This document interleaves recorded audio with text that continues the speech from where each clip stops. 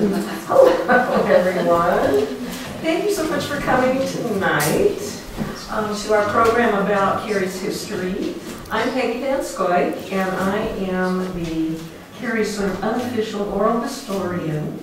I'm on the board of the Friends of the Page Walker, and I'm also the chairman of the Friends Oral History Program. So you're going to be hearing from two people tonight, me, and also I'll be introducing her a little later, but we have Ms. Jaycie with us tonight. Also, she is the coordinator of collections at the Southern Oral History Program at the Center for the Study of the American South at UNC in Chapel Hill.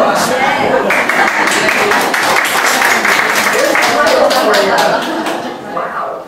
Anyway, so when someone asks you where you work, what do you say? UNC.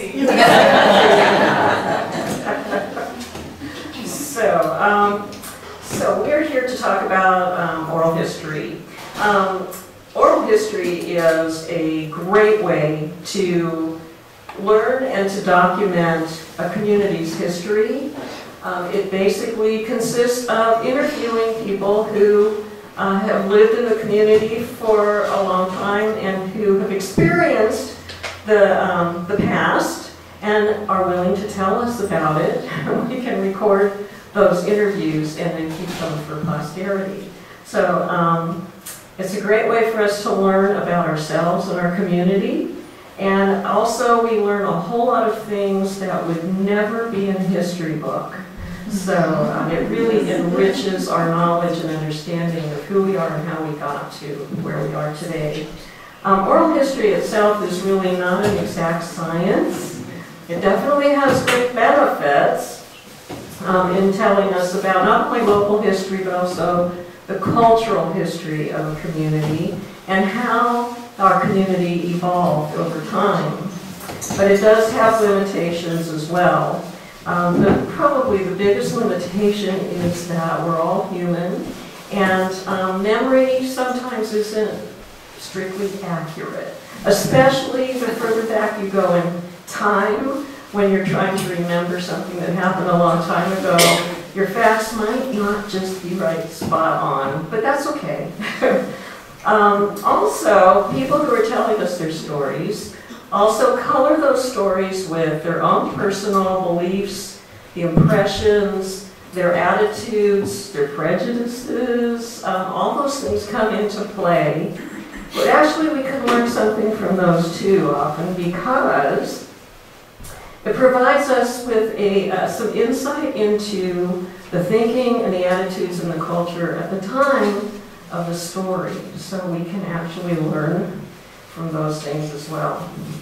So as far as Cary's oral histories, way back when, in the very early 1970s, our very own Ann Kratzer started the Cary Historical Society. And she did that to preserve some important documents and papers that were being stored in the basement of Cary High School that were kind of moldering away, and she didn't want them to be lost. And once the society got going, it really expanded into saving and preserving a lot of other things too, like buildings and cemeteries and stories and history. And as part of that, the society, back in the 70s, conducted a few oral history interviews that thankfully we still have and we treasure these very first early interviews. The first one was done in January of 1976 with Elva Templeton, who was the daughter of Dr. James Templeton, who was Cary's country doctor for over 40 years. Miss Elva was a teacher, and she was born right here in Cary and told us all kinds of wonderful stories about very early Cary way back when. Then in March of 1982 and again in February of 1985, 2 interviews were done with Esther Ivy, who was not born in Cary, But her family moved to Cary when she was a baby, and she grew up in this house, the Ivy Ellington Motel House, which most of you may recognize. It's on West Chatham Street, right here in downtown Cary. Miss Astor was actually older than Elva. She was born in 1890. And that means that the second interview that they did with her was done when she was 95 years old, still sharp as a tack. So anyway, she was also a teacher early in her life, and then she became a bookkeeper at the Baptist Convention, which spanned a very long career for her. Neither one of these two ladies ever married. There was another woman who sadly we never interviewed, but her name was Irma Ellis. Miss Irma also never married. She lived with her mother, and she taught the first grade for more than 40 years in the Cary school. She taught everybody in town. She taught all of their children and many of their grandchildren over that period of time. And the reason I'm mentioning her, along with the other two, is that these three women were adults in the very early part of the 20th century, and they had never married. But instead of them being looked down on as being old maid spinsters who had nothing to contribute to society, the absolute reverse was true. Everyone that we have ever interviewed who knew any or all of these three ladies only talk about them with great reverence as having contributed tremendously to our community. And I think that is a great example of what oral history can expose about a community, the attitudes and the culture in a time gone by that we would have never known any other way. And I just love that. I just love the fact that they were all three just thought of so well in our community. So anyway, back to the Cary Historical Society. Over time, the society began to focus more and more of its efforts on saving one building, this one. And so at some point, it was decided that they really should change the name to more accurately represent what they were doing. And so the name changed to the Friends of the Pagewalker Hotel, and that is exactly what it is today. And there is a board of directors with the Friends, which I joined in 1997. And then in 1998, the board proposed that we start an oral history program to try to learn more and capture more of our history. And I volunteered to chair the program because I had been trained in oral history in California before I moved here, and I had experience, and plus I loved doing it. So I volunteered. And we began to put together a plan for what to do, what our mission would be, what we hoped to learn and accomplish. We started to put a list together of people to interview, and then we had to ask ourselves the question of, well, once we have interviews, how are we going to preserve them? What are we going to do with them? We need to make sure that they survive. And so we did research, and we found the Wilson Library at UNC in Chapel Hill, which is and was then and continues to be a repository for oral history interviews as part of the Southern Oral History Program, and that they would welcome all of our interviews and make them available to scholars and academia for any research that might be going on. Wow, that was perfect. That's exactly what we wanted. So we had that all lined up. So we now were ready to go, and our first interview that we did was conducted in October of 1998 with a man named Warren Williams. The Williams family owned and lived right here in the Pagewalker Hotel from 1939 until 1971. So we thought that was a really good place to start. Anyway, and we went from there. The method that we used to record interviews, we began recording on cassette tapes. And then, once the interview is completed, then the interviews were transcribed, typed out into a written format. And we continued with that method until we had completed 60 interviews between 1998 and 2010. We had 60 of them by that time. And in 2010, we finally stepped up to more modern technology and began to digitally record our interviews and then continue to transcribe them. So far to date, we have completed 25 more interviews done by that method.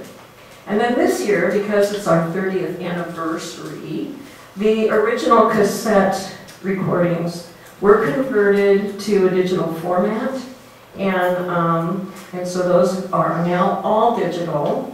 And the Friends created our own cloud on our website, and we deposited all of them in our cloud. And here's what's wonderful.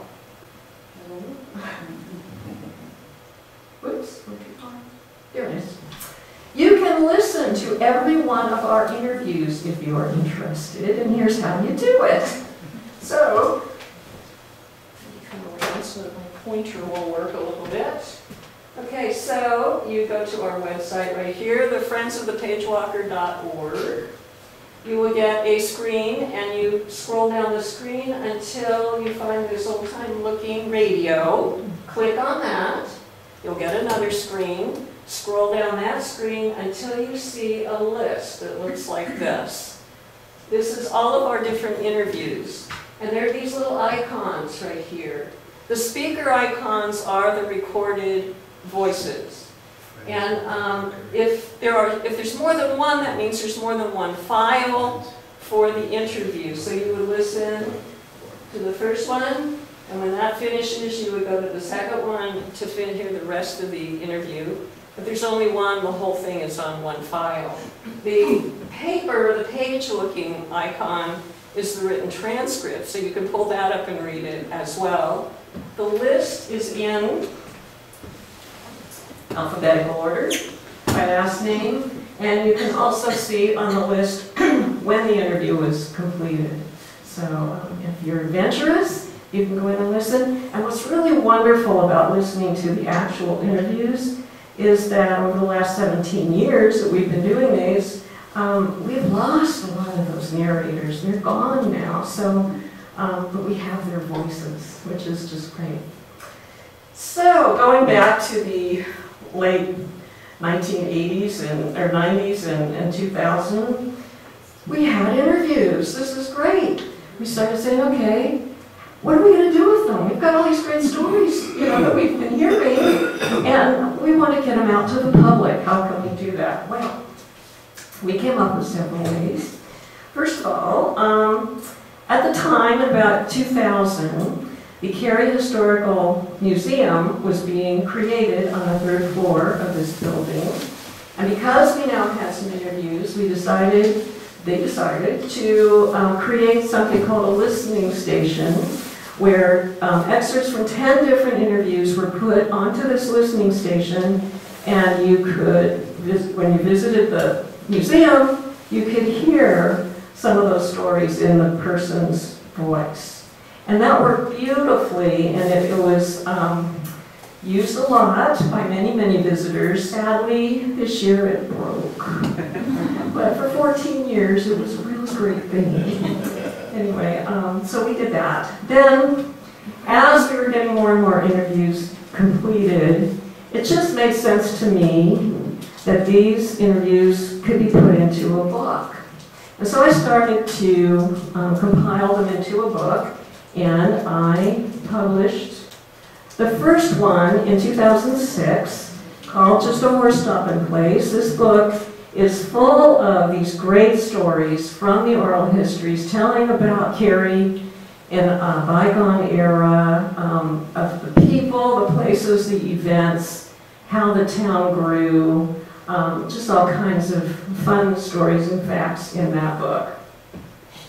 Then in 2007, the Cary News invited me to have a monthly column under the heading of Cary's Heritage, and all of those columns come from the oral histories, which is a great way to get this out to the public. And the column that just came out last week, the October column, was our 106th so far.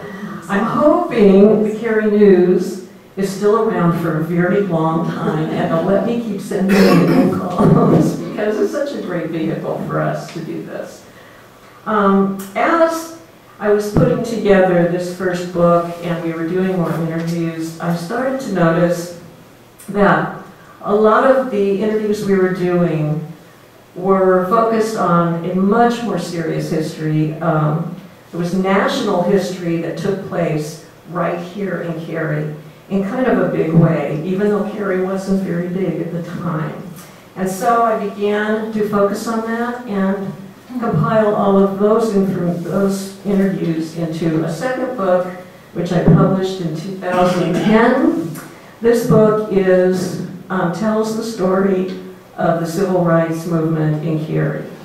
So Cary became a leader in desegregating the schools in the 60s, not only for Wake County, but for the whole state, and in some of the other communities, even throughout the South. This book tells that story, but it also tells the story of the Black community from before, during, and after civil rights.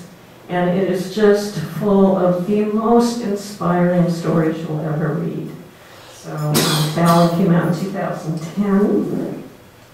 And then in 2013, a little booklet was put together called Cary Through the Years. This is a historic timeline about Cary's history from the very earliest white European settlers through 2013. It's full of all kinds of really interesting facts and great pictures from, throughout all this timeline. And so that has been completed, and many of those facts came from our oral histories as well. So all three of these publications are available for sale, and if anybody's interested in one or all three, you can see Ms. Lisa over here in the corner after the program tonight. And finally, we continue to explore ways to get our stories out to the public in the future. And one of the ideas that's in its infancy, but we are beginning to really explore and work on a much expanded, technologically up-to-date replacement for the listening station. When that will be completed, where it might be, don't know yet, but something for us all to look forward to. So we're excited about the possibilities of that. So we have now completed 85 interviews so far, and we continue to do more all the time. So we're not done by any means. But what have we learned? Well, these are just some of the people who have told us what we have learned. And the bedrock of the knowledge that we have gained is Cary's growth. Everything is kind of built on growth. These stories start from before the Civil War. They go all the way through from this small southern agricultural town all the way to the high-tech center that we are today. It covers the life and evolution of the town, not only of Cary, but also Morrisville, Carpenter, Green Level, Swift Creek, Apex. We touch on Holly Springs, Durham, and Raleigh. So the triangle, but Cary is clearly the nucleus of all of this history and the different stories. So, and they go from the small agriculture and timber town to when the railroads came into the town and had a huge impact, to when education became the very heart of Cary and still is, with that first school at the head of Academy Street and beyond. How Cary then became the bedroom community for RTP as it was being developed and growing. And then how Cary began to attract its own industry outside of RTP to stand on our own to what we are today and where we're going in the future. And all of that created that incredible growth. So, is that it? Oh, I got one more. There we go. So out of all of this, we have learned a tremendous amount about what we have gained, but we have also learned something about what we have lost over time as well. So, anyway, and I'm going to now turn this over to Ms. Jaycie to tell us what happened to our interviews that we trucked out there, first in cassette form, and then digitally, and whatever, out to the Wilson Library, and what happened to them from there. So, Ms. Jaycie.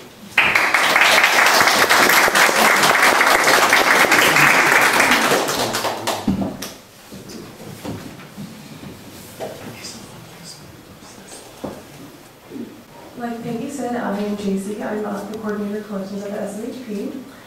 So I came to Chapel Hill originally in 2011. I'm from Iowa, a native Iowan. But I came to UNC to get my Master's in Library Science in 2011, and that's when I started to work as the archival processor for the Southern Oral History program. So it was sort of a crash course in oral history, but I quickly realized how much I loved listening to all these different Southern voices, and I really enjoyed doing all the work to preserve and share oral histories with wide audiences. So after I graduated about 2 years ago, I began working for the SOHP full-time. And the work just gets more and more rich and interesting every week. And I wanted to give you some background about the Southern Oral History program, just to get an idea of its history and its mission, how it's changed over time, and where we are now. So the SOHP was founded in 1973 at UNC by Jacqueline Dowd Hall, who at the time had just finished her PhD in history at Columbia University, and she was beginning her career as a professor and historian. Jacqueline was a young activist herself. She was really active in the women's movement and the civil rights movement in Atlanta. And she came to UNC wanting to do something that, at the time, no other oral history programs were doing.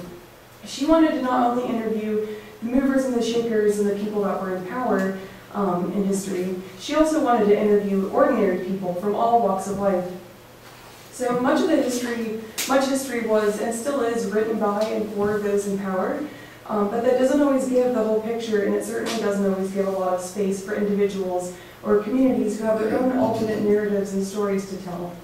So in founding the SOHP, Jacqueline and others at UNC really did something groundbreaking in bringing these marginalized voices of working class individuals, of women, of people of different minorities, into the archives and into historical scholarship.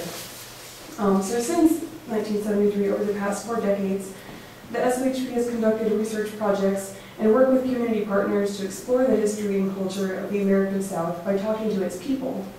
So this includes activists, politicians, educators, laborers, business leaders, students, all different types of people. And so now we have an archive of nearly 6,000 oral histories, and the majority of which are available for anyone around the globe to access in digital form in our online database through the Southern Historical Collection at Wilson Library.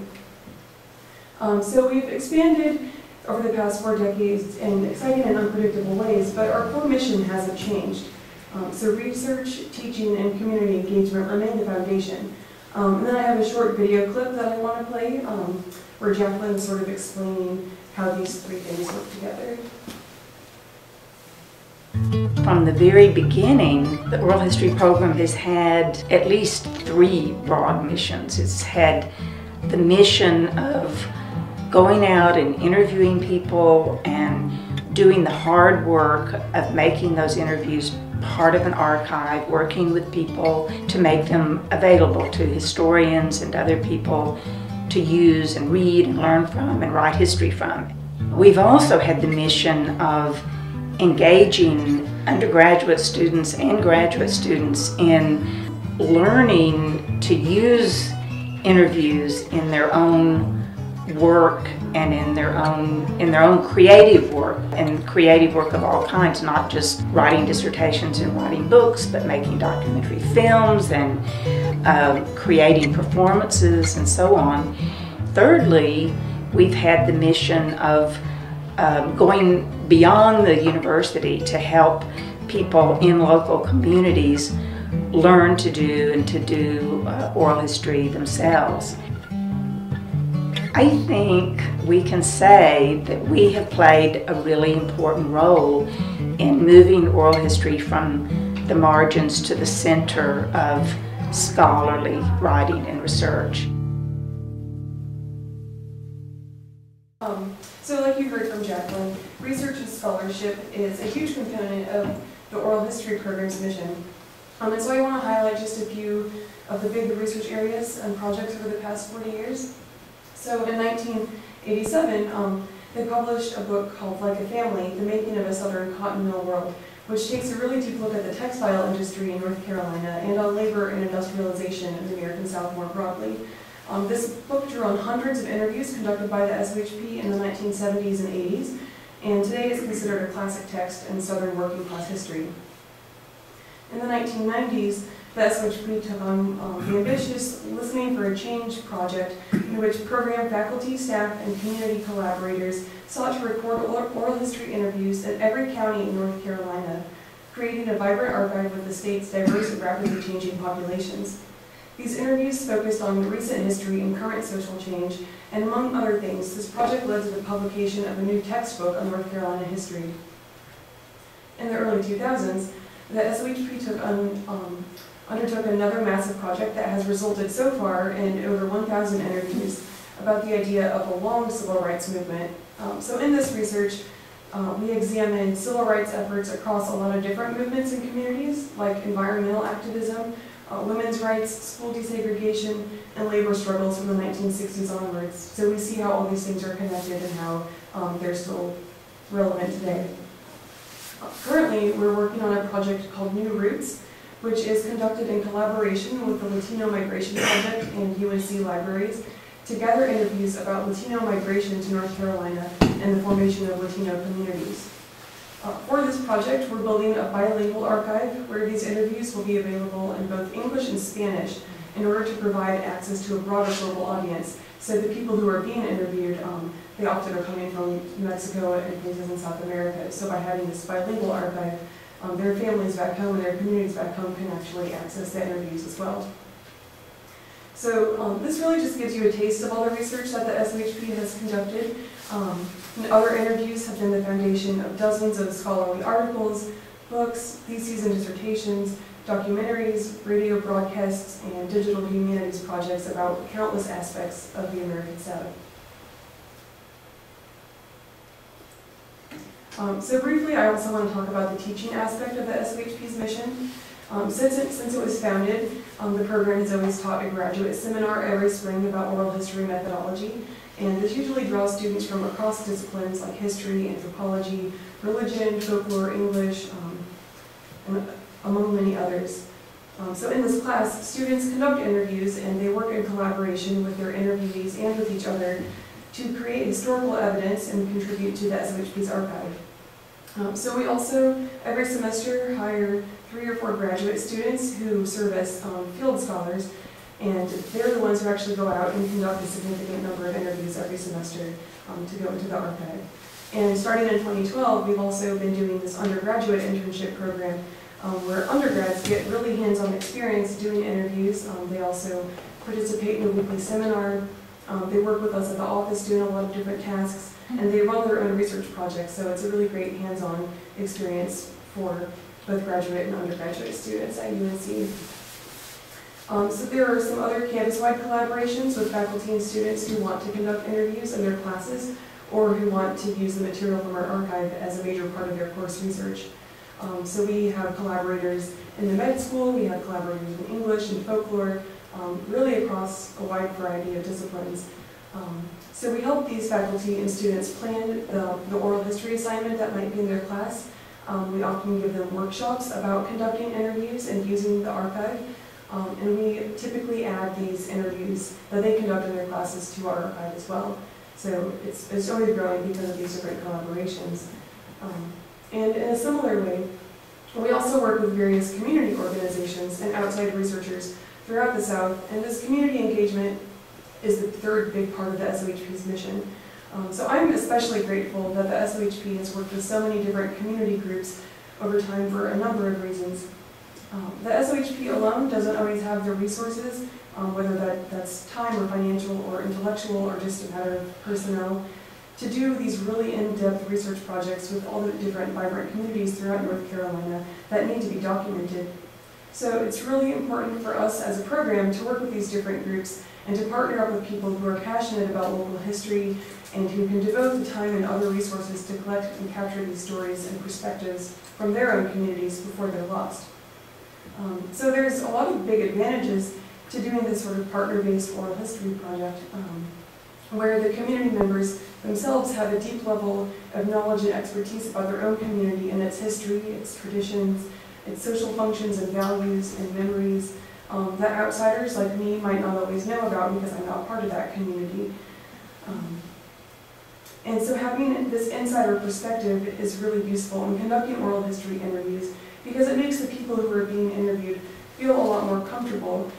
They're more willing to open up because there's already a sense of trust and of belonging because the person interviewing them understands that they're part of their community. And so in doing these projects with community members as opposed to people like me who are from UNC and are outside of the community, the interviewers can establish a more comfortable setting where the interviewees feel free to share everything. And the interviewers typically come with a deeper sense of knowledge where they can ask better questions and they know to follow up on things that I might not know, I just might not know to follow up on. So because of these things, and it's also really empowering for community groups to take this history and really document it with their own hands and their own voices. And again, this illuminates the many perspectives of our varied communities that are often left out of the history books. So of course, when we work with community partners who are conducting their own oral history projects, then we take all the necessary steps to add these interviews to our archive at UNC, and then we make them accessible through our online database. So our partnership with the Friends of the Page Walker Hotel to document the history of Cary is one example that has and continues to be a really great success. This partnership dates back for many years, long before I came to the oral history program, but I have been really, really lucky, and I'm really grateful to continue this important work. I'm taking this right from the mission, I think, to document the history of Cary by recording observations which relate to the character and development of the town. And of course, I owe a special thanks to Peggy, who I've worked with for about a year now, to continue this partnership and to make these rich oral histories part of the SOHP's archives. Peggy and others with the Friends of the Page Walker Hotel have conducted interviews, like she's mentioned, with prominent families from Cary, a former mayor, teachers, former sharecropping families, longtime community merchants like restaurant, grocery, and barbershop owners, the town's retired chief of police and fire chief, and the former Page Walker Hotel owners. These dozens of interviews are part of our archive, and I have a couple clips that I wanted to play for you all, just so you can sort of actually hear some of these voices. So the first one is with Carl A. Mills Jr. It's from June 3rd, 1999, and he was a principal in Cary at the time of integration. Can we go back for a minute and talk about when you were principal? I'd like to talk a little bit more about integration if I could. While you were principal, you had a student, the first male black student, come into your school, Douglas Pennington. Yes. Could you talk about that a little bit and how that went? That was the most amazing situation. Even though on a non-paid basis, I was at the school all summer enrolling kids. I could still expect half the auditorium to be filled with new kids on the first day. So this black youngster came in without his parents. So I said, this is going to be interesting. But I've got something like 200 kids to put in classes in the auditorium. So I turned him over to a teacher that I knew she could handle the situation. What happened? It was noon before I got back to see what had happened with the youngster. And he had those kids entertained. He was telling jokes. He had these Caucasian kids just eating out of his hands. Mr. Mills died 2 weeks after that interview. Were we lucky to get Mr. Mills? Can you understand it better online? Yeah, I think it's just the speakers on that computer. But he's basically talking about how this black student came to the school and he was really worried and he had to like leave him alone with another teacher and he's like, oh, what's going to happen when I'm gone? And when he came back into the room, the black student was like entertaining all the other students and they were just like, he says like they were just eating out of the palm of his hand. He just made friends really quickly and then he ended up being inducted in the Junior Beta Club, which I think is sort of like the National Honor Society. So he, like at the beginning of that clip, he says, this was such an amazing experience because this student was the very first person to integrate the school and he thrived in Cary, which certainly wasn't the case throughout the South. What was that year? The year of the interview or of the Integration. Was that I think he came into Cary Elementary School either 1964 or 65. It was pretty early, actually. Yeah. The other clip I was going to play is with Gwendolyn Matthews, and I'll just tell you what she says in it. So it's from December 1999, and she's basically talking about how she, as an African-American woman, observed segregation in Cary and Raleigh, and so she's saying that the downtown has changed a lot, but that she really felt like there was more sort of discrimination happening in Raleigh than there was in Cary, and she thinks fondly about going to town in Cary at that time in the 1960s. I knew Cary when I was growing up and was going to Cary High. From where Cary High is now to what was then the downtown area, I remember when, you've probably heard where blacks lived on one side, on the other side of the railroad tracks. That's when I knew, that's how I knew Cary to be, was all of my black friends were on the other side of the railroad track that run through downtown, or not through the middle of downtown necessarily, but that are right there. All my friends were over there on the other side of town. They were black. And across the tracks. And to see Cary now and how it has grown and how far it has extended its boundaries is just phenomenal. I had a friend who used to live there, Steve, and he and I talked together. His name was Stephen Jones, and he lived in like Cary proper, and he was considered old Cary, because he was originally from Cary. He attended Cary schools. And so his family had lived there, and that's where he grew up. And so he was always amazed also at what was happening to Cary. And so it's nothing like what it was then. Nothing. It had a much more rural flavor to it when we were growing up. Not that it was rural in the sense, but it was a small town. It was very small. And so now it is this large place. It's very, very interesting to see the growth of Cary over the years. I'm not sure that I like it. Those who are not from Cary don't have anything to compare it to, so they probably like it.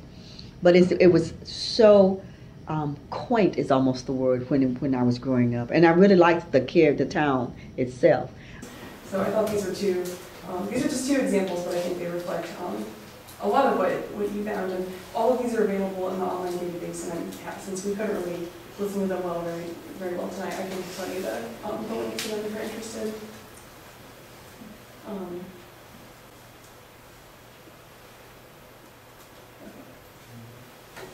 So the actual process of archiving these interviews and making them available online is a pretty lengthy one and fairly complex, but I want to just give you the basic ins and outs of what I do in these important steps. So today, nearly all interviews are born digital, which just means that the audio was recorded digitally on a recorder, probably as an MP3 or a WAV file, and then the transcripts are also created digitally, probably in Microsoft Word format. So when I get these new oral histories from people like Peggy in this format, it's already fairly easy to put them online and share them through our online database. So I actually get these files, so the transcript and the audio and other things, from the interviewers electronically. Sometimes people upload their files onto a cloud storage platform like Dropbox or Google Drive. So all I have to do is access that link and then go into the cloud and download them onto my own computer or server so that I can then start the archival process. Sometimes people also mail me their digital files on an external hard drive, or sometimes if they're just in the area, if they're in Chapel Hill, they can just stop over at my office and transfer the files on a flash drive right to my computer. So now that everything is pretty much born digital, it's actually really easy to share all these different files. In the past, interviews were recorded on cassettes, and starting in about the 80s, there was some word processing technology, so some people had like really nice typewritten transcripts, and of course they could type from a typewriter before that, and so they used to mail things in hard copies, or they would have to drop off the hard copies to us at the library. So when I actually have all the materials, the next step that I do is basically assess everything, make sure that it's squared away with the release forms. We have to double check on all the rights, make sure we have permission to add them to the archive, and we have permission to share them with broad audiences. So I just go through, make sure I'm not missing anything. And so in addition to the audio files and the transcripts, we also collect things like abstracts and field notes. So people take notes as they're doing the interview sometimes, and we can collect those. Photographs and the release forms, and occasionally people also, they'll have like a brochure or something of a program that they work for, and they want that to be included with the interview, so we can do things like that as well. So at this stage, one important thing here is that I have to make sure I have both the preservation copy and the access copy of the material. So since we want to preserve these things for the long term, we have to make sure we have the original copy of the material in a really safe place where nobody can mess with it. So when this was, like a reel-to-reel tape or a cassette, those would just go into the stacks. The original cassettes would go in there. And once they had the original, they would record onto a listening copy of the cassette, and then the listening copy would be the thing that you could get from the library, but when the original one would just stay in the stack. So it was used to make that recording, the copy recording, just once. But now that everything's digital, it's a lot different. The original material goes into the deep storage on the server, and then I just make the access copy of the audio file, and that's what goes into the archive in the online database. Then I organize all the materials and give them file names so that I can find them in the online catalog. So I name them according to the project and to when they occurred, so chronologically, and I can always tell from the interview number that I give them where they fall in line with the rest of our collection. And then I work with the other archivists over in the library to start processing each interview and adding it to the database. So we use this system called Content DM. It's what UNC Libraries as a whole uses for their digital collections. Content DM is powered by OCLC, which is a library consortium, and it's a really common database or content management system for different academic libraries throughout the country. So we're sort of in the same league as everyone else when it comes to that. So I just upload the audio and the transcript into this system, and then I fill out this form that has all kinds of different information about each interview that basically then becomes the catalog record. So when you're searching in our catalog, sort of like you're doing the library catalog search, that's the information that I'm putting in.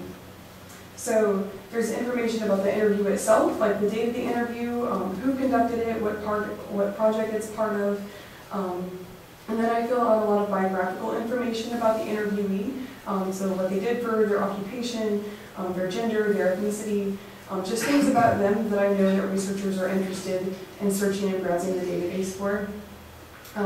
Then I add the abstract, which covers all the different topics discussed during the interview, so it's just the contents of the interview. And then I fill out a lot of information about the materials themselves, so like the format of the audio interview, how many pages the transcript is, whether or not there's a print copy of the release form, or field notes or things like that. These are basically things that are important for the librarians to know, just for future reference as we're making sure that we're preserving these things correctly. So that all of this information goes into the online database. This is just sort of a sample of what that looks like. So you can see, you can play the audio file at the top of the screen there. And then as you're listening to the audio, you can scroll down through this middle part, which is the transcript, so you can actually listen to it and read it at the same time. And then this information below, that's what I was just talking about with the descriptive information about the interviewee and the contents of the interview. So this basically is just like the catalog record of every item. They're all like this. Are the blue words the keywords or those that are major index words? Yeah, so those are things that you can actually click on, and then that'll take you to similar interviews that might be part of the same project, or yeah. If you have a photograph, where would it be located? The photograph goes into our digital So repository. it would not be in this. It's not exactly in this. We're trying to move to a system where we can do that. Right now, this only supports the transcript and the audio, but eventually we want it to be where everything is in one place. Yeah, that's a good question. And what is your website to get to this? You can get to it from sohp.org, and I have it on the last slide as well. And then if we have any print or physical materials, that like if we still have cassettes or print transcripts, then we store these up in the stacks in the archive, so they're kept in a climate-controlled room for long-term preservation. And then for all the digital pieces, they go into the Carolina Digital Repository, where they're stored on a server that gets backed up regularly, so that we know that it's going to be there for the long term, and where nobody can actually get in and download it. So it's preserved safely in the CDR there. And so we go through all these different steps because we believe that it's incredibly important to share these stories and histories with researchers and teachers, students, community members, family members, really anyone who wants to come to this. Then I have another short video, and I think the audio is better on that if we can listen to just that part, that I think really highlights the importance of sharing these and making them available.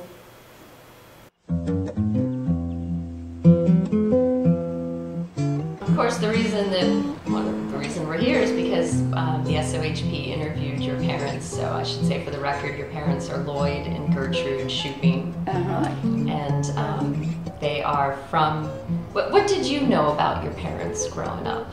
My dad was born in Statesville, I knew that. And Gertrude and Lloyd Shuping were mill workers, textile mill workers in the early 20th century. They worked in and around Charlotte and Greensboro. And they were interviewed in the 1970s by the SOHP. Those interviews were enormously important to the SOHP and to the authors of Like a Family. And of course, when Mrs. Lyerly and her family found out this interview existed, this was amazing news to them. They had no idea their parents had ever been interviewed and that there were copies of it. I picked up the tape, and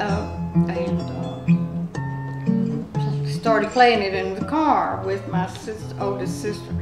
And we finally just had to stop, because I said, can you believe this is Mom and Dad? And we didn't know anything about it.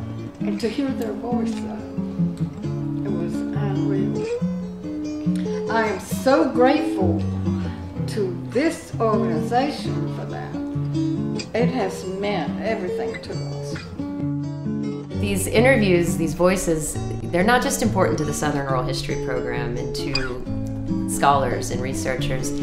These are voices that have been captured and preserved. These are stories that have so much meaning for families and for communities, and they're preserved for future generations, for family members that came later.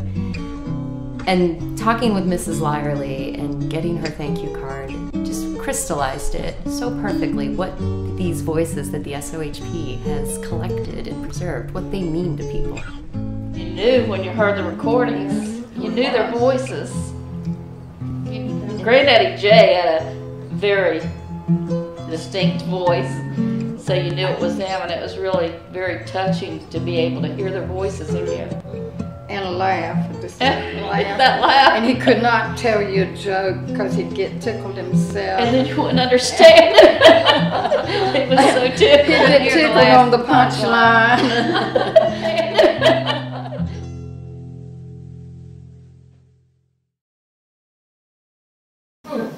Yes, indeed. So you can see the really powerful impact that finding and listening to these oral histories. Okay. So yeah, you can see how special this really is to find and listen to these interviews for individuals and families and communities, which to me makes all this work absolutely worth it.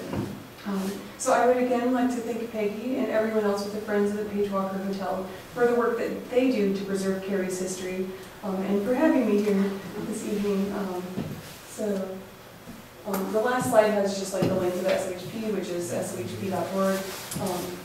And I hope that you listen to the interviews about Cary and listen to some of the other ones, and absolutely feel free to get in touch with me if you have any questions about listening to them. I'm more than happy to talk to you all. So thank you. I think we have time for questions. We do.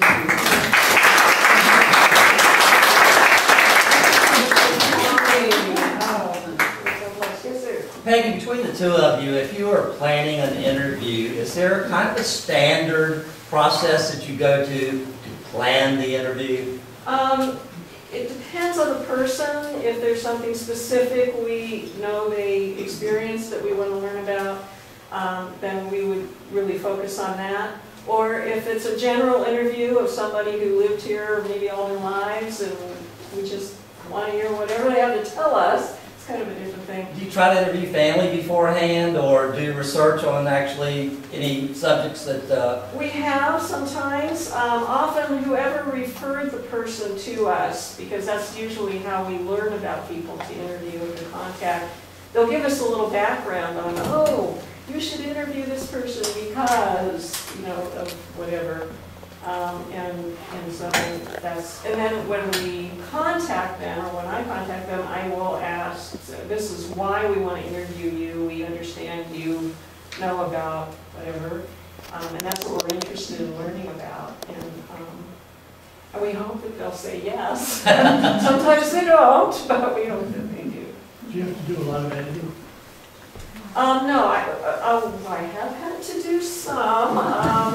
When somebody says something that could get them, us, or anybody else in trouble, or it could be something said that's kind of sensitive that really we don't want no public record, we might, you know, edit that out. But it doesn't happen very often, but it does occasionally. Yes, ma'am. I would like to clarify your first answer to his question about when you interview people. You don't do a constant video, you just do the oral. We just do the audio, and part of that is just because video storage is, you have to have so much space to be able to store video, and for the amount of interviews that we have, we just don't have the digital storage space. And it doesn't, in my opinion, the video, it doesn't necessarily add enough to warrant that extra storage space. I think that if you can take a really nice photograph or like several photographs of the person while you're interviewing them or like before, you basically get the same thing as if you would have the video going the whole time, but it takes, you know, just like a fraction of the storage space. Thank you. This is a question for Jaycie. You have a lot of partners in the community like Page Walker.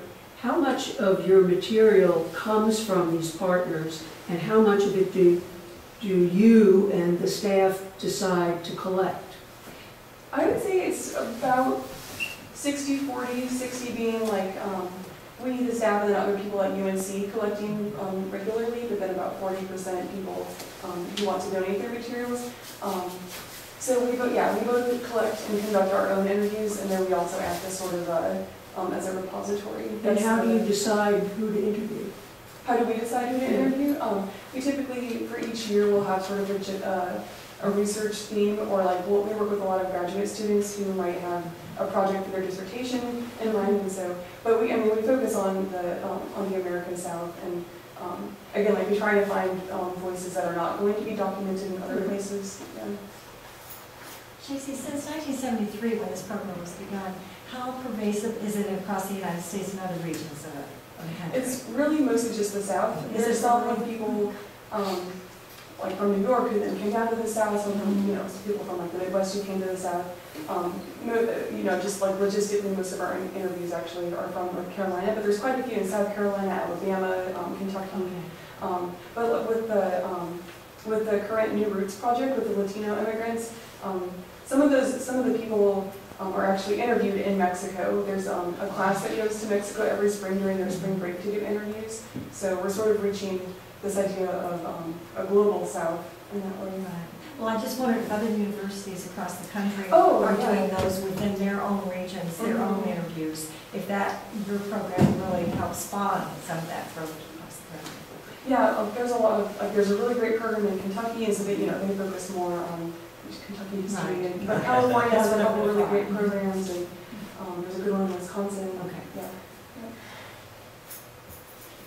Is there one that you participated in that you really liked and one that you really hated? What would be an example of one that really stands out to you that you really liked? I don't know that I hated any. You've done more than me, so you might know. One for me that I really liked, I actually interviewed my old boss, Beth Middlewood, and it was really fun because I learned a lot about her that I didn't know, even though I worked really closely with her for several years. So that was a fun way to get to know her more. It was surprising, she had a really amazing, I've only known her since she's been at USC, but she had this whole life, you know, before USC, so I got to learn about that. And a family. Mm-hmm. Did anyone ever interview her yet? Do you know, I contacted her several times and his wife, and they both turned me down every time, which is heartbreaking. I know. Oh, he was so modest. I really don't have anything to tell you, and I knew that wasn't true. Real well. Yeah, he was really shy, and it just broke my heart. I did try a number of times, and I thought, well, I'll interview his wife, and she wouldn't do it either.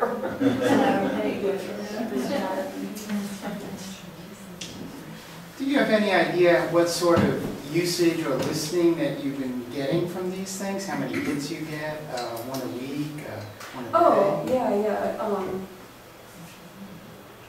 I don't want to say anything for sure, but I think it's around at least a dozen a day. Probably more. We have Google Analytics as sort of a backup, and that gives us a monthly report. But it's usually, in the hundreds and hundreds every single month. So, and people are listening to this stuff literally all over the globe. People in India and China and all over South America. And so. If you happen to be a family member, like those ladies at the end, whose parents' voice had been recorded, is there a way to capture that or link that somehow to a record that you might be doing on say Ancestry.com? Oh, that's a good idea. I haven't really ever played around with Ancestry.com, so I don't know how it works, but you could download all this stuff from our website, and so I don't know, you can upload stuff like that into Ancestry. Because can you imagine, for future generations, having your actual ancestors' voice talking to you? I have, when we were doing cassettes, I have made a copy and given it to the family after, Mr. Mills, for example. I gave his wife a copy of his interviews. And fairly recently, I've given thumb drives of the digital recordings to family members, especially if someone passed away right after the interview. It means a lot to them. But this being available is really relatively new for us. It's very new, yes. In fact, we just, Bob just uploaded 55 digital interviews to our cloud just in August. I mean, that's how new that those have been added to our cloud. So yeah, this is very new. Now, you mentioned Google Analytics. Does this mean if I type in a name that I was just searching for information about and they had an interview in your database, it would show up in the Google list? So if you Google a person's name and then maybe SOHP after, it would often come But not necessarily. Not necessarily. Google Analytics is like a way to track usage on the back end. So it's more telling me like what people are clicking on the website. But yeah, our stuff is all searchable on Google. And if I went into SOHP and I wanted to do Cary High School desegregation, would the list of interviews that treat that? Exactly, yeah, so, because that's why I take all that time to put in all those keywords. And, right. Yep. Excellent. It looks like it's got a good future. Well, thank you all so much for coming.